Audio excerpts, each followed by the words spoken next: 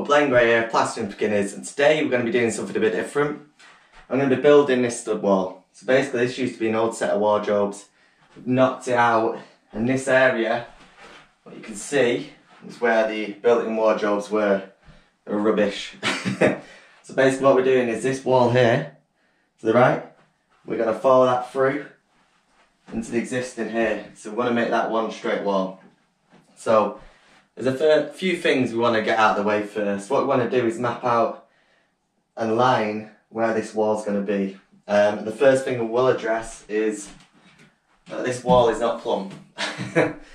So it's quite far out, to be fair. It's not too bad there, but it's quite out of plumb. But the problem is, when you have got an existing wall you want to work into, you want to follow what's already there. There's no point me making my wall completely plumb when what I'm matching into isn't. So what we're going to do is mark out from the existing wall and get all our markings from there. So the first thing we want to do is run a straight edge through, then mark the end point.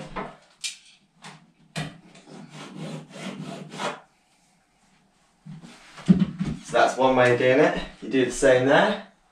The problem is with the top, there's actually a bit of coving, so I'm going to show you a bit of a cheat to get around it. Looking at this little bad boy, this is a laser level. So it's just a fairly cheap one from Amazon, to be fair. Like I said, this is a plastering channel, but I used to do a lot of carpentry back in the day, but I've never done it day in, day out, which is why I've never bought the best of the best. But this is actually quite a good company. It's called Tack Life, and it's just a very average laser level. But it's going to help us tremendously at this point. So what we want is to get it on the vertical.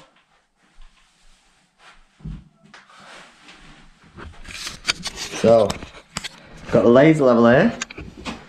And what we're doing we're running along that line there. We're doing it so it just skims the wall. You can literally just see it skimming the area you're working on. You want to try and get it as in line as you can with that wall. So what we're doing, we are going to plasterboard over the whole thing. So we're going to overboard this section as well. So what we want is the line to run. You can just see it. See that there?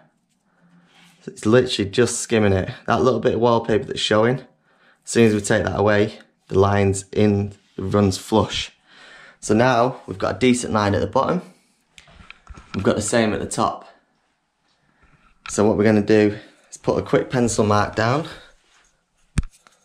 there, and right at the forward edge here, and then we know exactly. Grab my map up. We know that we can then just follow through with the straight edge. Right, so we've got a line. A good thing to do now is to run a timber in line with the markings we've got, and then just see if it runs through on the wall. So that's what I'll do. So I've got the level. What I'm going to do is run it from that point through. Actually looks pretty good, which is always nice. So what I'm going to do is mark all the way through there. I'm not going to fix it down just because things change. And what I'm going to do is build the wall up and then follow it through and then fix it into place. It's actually sometimes easier to start again, because when you're working into an existing wall, you've already got set parameters there. But if you're building from scratch, you literally set down, put your timber down on the floor where you want it to be, parallel it from the walls aside, and then just build up plumb. So actually this is harder than building a stud wall from scratch. But again, once you've got your lines set up in place, it's not that much of a challenge. What we're going to do now is I'm going to cut two uprights. And the way to do that is I'm going to put timbers one on top of each other. Instead of trying to balance at the top, holding one in the air, put the header with the bottom plate, put them on top of each other, and then we're going to get a measurement up and see what the first upright's going to be. And then we're just going to slowly start building the wall.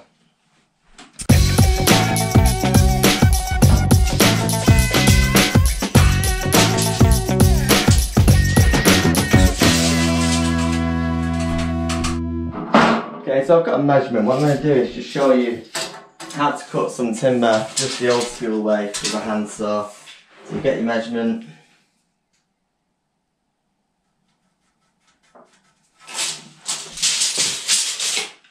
And then you can use your saw to get your 90-degree angle. That is your 90 degree there, that's your 45. Just rest it on the side. Do the front edge. And then you also do the side. Now it is easier with a skill saw, I'm going to get mine out in a minute, but I sometimes like just using a handsaw. So you put your thumb roughly where the line is. Obviously use the length of your thumb as a guide. And then you want to cut on the right side of the mark where the waist is going to be. So just start it off. And then my aim is to follow that line, and then we know it's going to be a completely square cut. Put your foot on the rest. Then you start.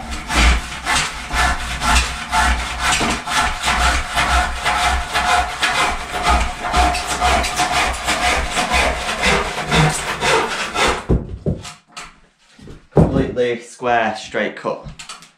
Now we're going to test it. So now we're going to offer the timber up. Let's see how it sits.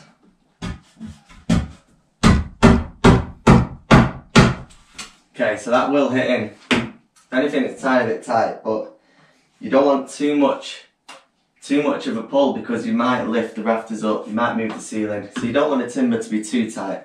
But when that hits in, that should be nice. So that's a nice tight fit. I'm going to get number one cut, and then we're going to leverage the top plate from the bottom with two uprights. Now before we do start fixing or putting anything in place, we need to measure a few things. So, because this is obviously a plastering channel, we need to make it easier for the people putting the plasterboards up. So what we need to do is run what we call, as chippies, 400 centres. So what you do is you find your 400 mark, so you measure from the edge of your timber, 400 millimetres I mean. I'm going to be talking a lot of millimetres now, so 40 centimetres if you are working that way. So mark 400, mark 800, 1200, and keep going. Now what you're going to do, so that's your 400, that's the centre. But what we want to do is measure back 25 mil, or 22 mil actually. Put a solid line there. Get your 90 degree. And then mark it. So you've got your 400 centre here. Measure back roughly 20 mil, 2 centimetres. Measure a full line. And then where your 400 is, put a cross. Now this will make sense because what we're going to do is run the timbers from this line here, running upwards. So that's 400 centre, 800 centre, 1200 centre. So then the centre of the plasterboard, the edge of it, will hit the centre of the 1200 timber. So that's why we're doing that. So we're doing the same on the 800. Got 800 here, measure back 2.5 centimetres. Solid lining.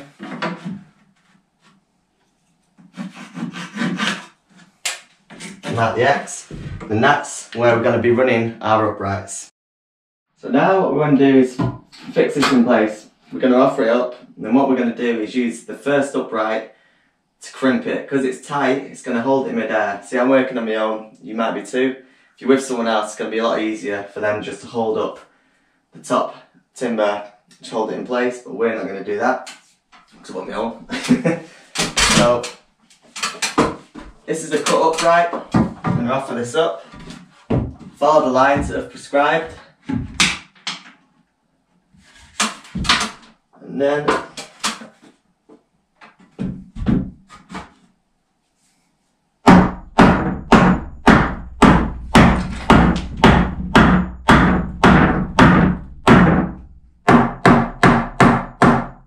okay, so that's in place. We've got the top plate running in, that's fine up there, it's trapped in.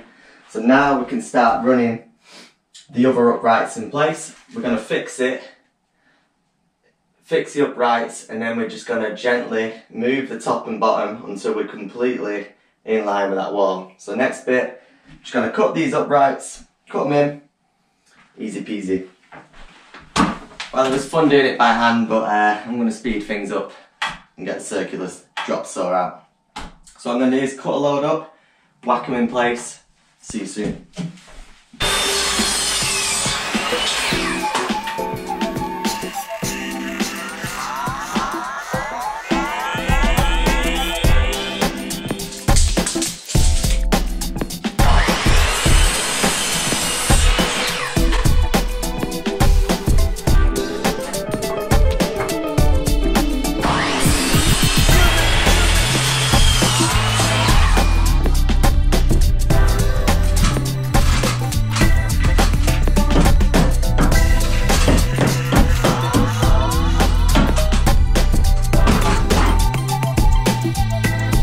Okay, so I've got a few uprights cut, roughly in place, but before we start fixing anything, I want to make sure that everything's running in line. So we've got a laser level, we've got everything lined up, but I want to make sure for certain. Now I've got a few uprights that I'm going to run this straight edge through, and it's going to work. So, first test, I've done the bottom. The bottom's good, so that's good news. It doesn't help that the wall we're working to is actually a bit bold, but anyway. I want to make sure the top's okay. And actually it's saying that the top needs to come out. So it's not running in line. So this is why you don't want to fix anything in place, because there's so many changes, you know, it's moving all the time. What I'm going to do now is put the top plate where it needs to be, and then I can start fixing the uprights. But now I've got a few in place, I can gauge roughly how we're working. The bottom's good. Just going to adjust the top and then we're good to go.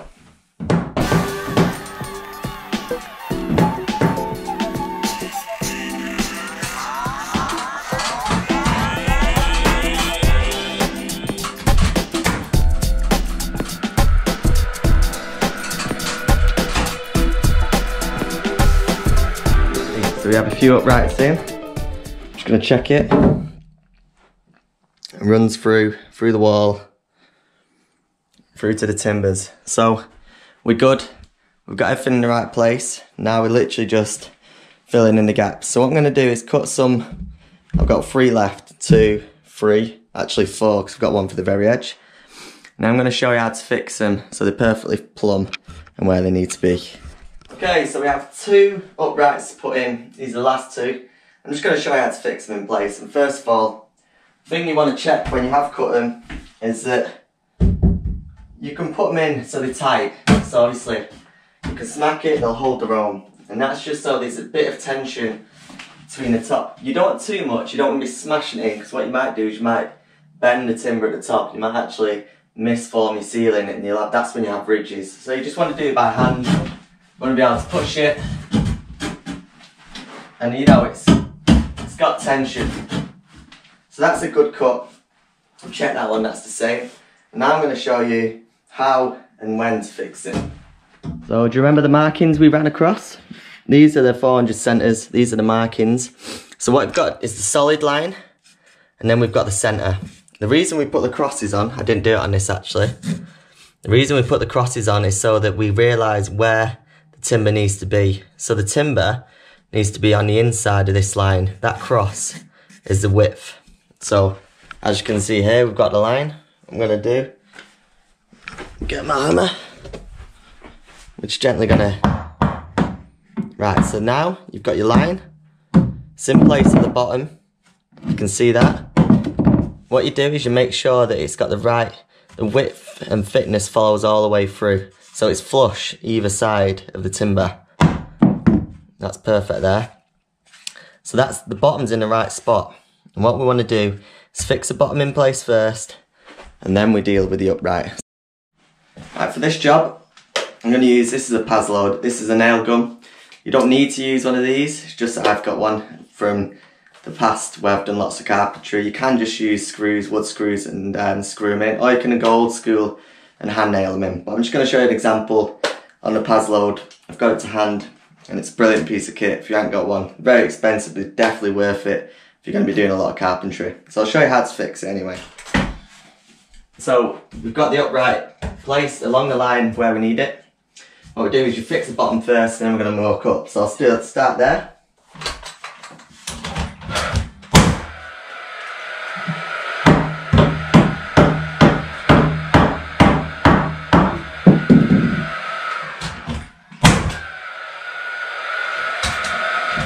Missed.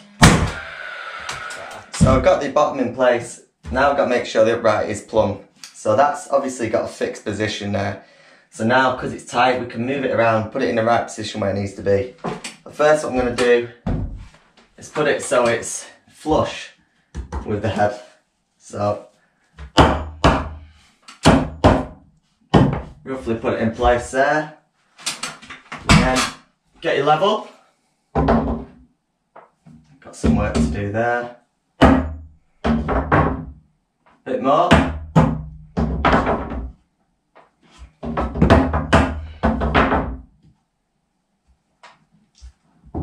So, that's where we want to be. Again, make sure it's flush. One more check. Okay, that's cool. Lock it in place, hold it, grip it. One at the side, and the inside. Okay, and that's it. That's your timber fixed in place. Wait for the Paz load to shut up. So the timber fixed in place, it's plumb. Now if you were doing a wall from scratch, you obviously do the other side as well. You'd have to make sure both sides of the timber were plumb. Because I've got my governing points at the top and the bottom plate, I'm not going to do that. But if you are doing a wall from scratch, you make both sides of the timber a nicer plumb. And that means your wall is going to be plumb all the way through. Plumb, by the way, is level upright. So you've got your level, which is horizontal. Plumb is when it's level on the upwards. That's what plumb means. So I'm going to fix the last one in place, and then we're going to go into the next stage, which is noggins.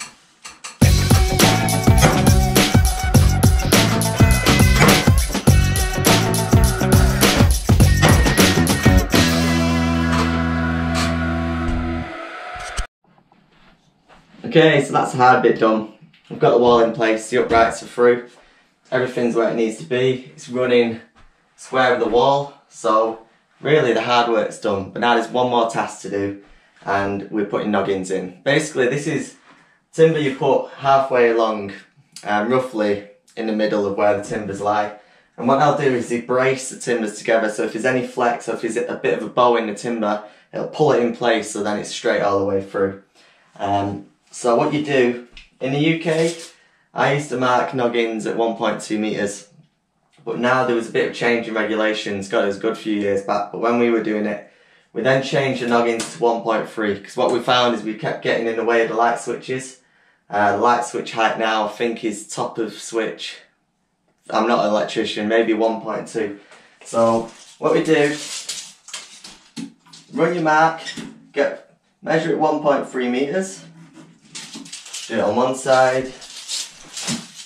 do it the other, 1.3. And it doesn't really matter, you can do 1.2 if you want.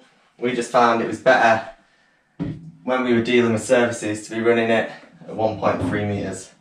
So run a line through, find your mark from where we did, then just draw it on.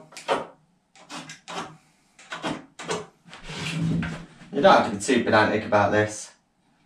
Noggins really don't need to be that precise, but it looks nice when they're all running through. It's part of the job, isn't it, I suppose. So, last two. Then what I do, in theory they should all be equally placed. That's never the case. So what I do is get a little offcut. Get an offcut and measure each one individually, write them down, and then by the fourth one, just double check your measurements work, and then just start whacking them in. So measure each one, as so, and then writing down your new pen and paper off-cut timber. Now one little note, when you are measuring, you don't want to do it so it's too tight, because what you can do is you can flex the timbers, and if you have too much of a cut, and if it's too big, you're going to flex this one and it's going to have a knock-on effect. And what you'll find is that measurements that you wrote down, they'll essentially be wrong from that point onwards, because everything's been pushed. Even though if it's a mill, if every bit of timber has been pushed too far, then you're going to lose a mill on each one, and then you have a recurring effect. So what you want is really to be, when you are measuring, just be quite accurate. Where the gap is, just try and do it so it's pretty much in the middle, and your readings are quite precise, basically. I mean, it takes a bit of practice, but it just makes it a lot easier when you are writing them down to try and get them right, so then you won't have a knock-on effect and it goes out of hand.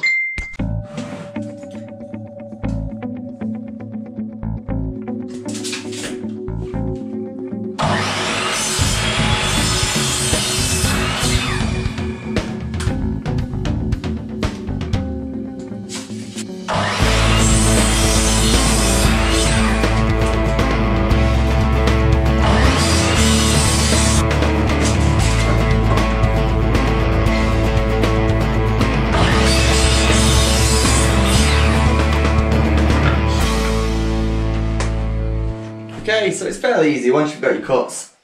Whack them in place. First one here. Just follow your lines. Again, you shouldn't struggle too much as long as you didn't cut them too tight. You want to fit nice and snug. Line it up. Put it from the side. The same under there.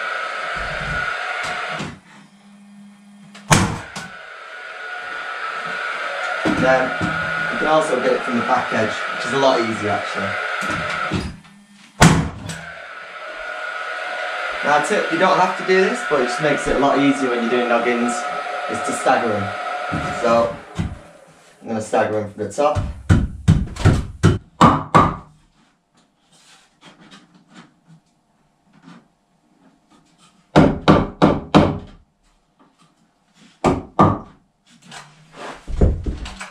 So now I can get to the back edge of it. That's one. Two.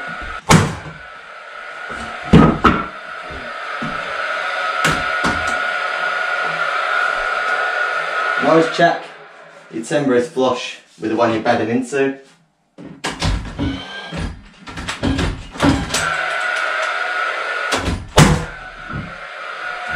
That's it. Follow that through, and that's how you do your noggins.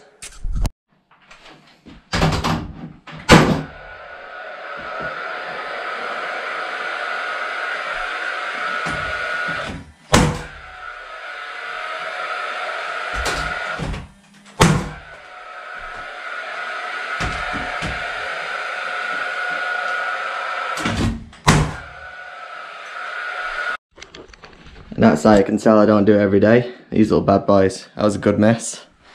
That was pretty good as well. So that's how I can tell I'm not a proper chippy. But that is a full process on how to put and fix a wall up. The next thing obviously is plasterboard and plaster. If you want to learn the full process of plastering, as in what you do after this stage, then sign up to our welcome course. The link's below. And follow our channel. We are basically mainly aiming just for plastering. So if that's something you're interested looking into, then sign up to our free course. Thank you for watching. Please subscribe to the channel if you liked it. And yeah, thanks again. See you soon.